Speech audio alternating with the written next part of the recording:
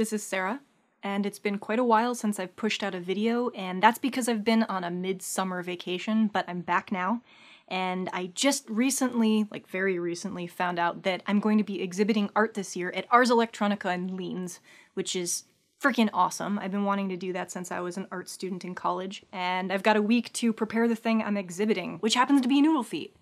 So Noodle is super happy because he gets to be a big kid robot at the cool big kid art festival for like science and technology, and oh my god, that's awesome! I'm ecstatic about that. But I have a lot to do in a very short amount of time. I need to make 3 more of his mechanical feet that do the licking and drooling and toe gripping, and I've been printing parts all weekend. So more specifically, I need to take these little piles that I've got here, all 3 of them, and I need to turn them into 3 of these guys right here, which are going to replace these small, weak, scrawny foam ones. So today is the day that I'm going to be assembling all of the foot pieces with a friend of mine, and hopefully by tomorrow or the next day, I will have 4 functioning big feet to replace his pygmy feet with. Noodle's, in essence, going through, like, turbo puberty for a robot. We have rubber hose, and a pile of toes, and beer. And beer. Yeah, very important.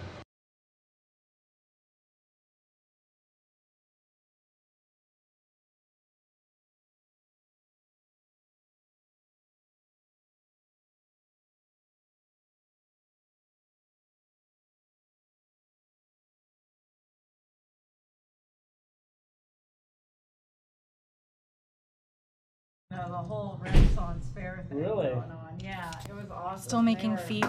Second day, yeah? Yes. The metal parts got made. Yes. Last night we finished putting together the metal bits, and everyone's talking in the background.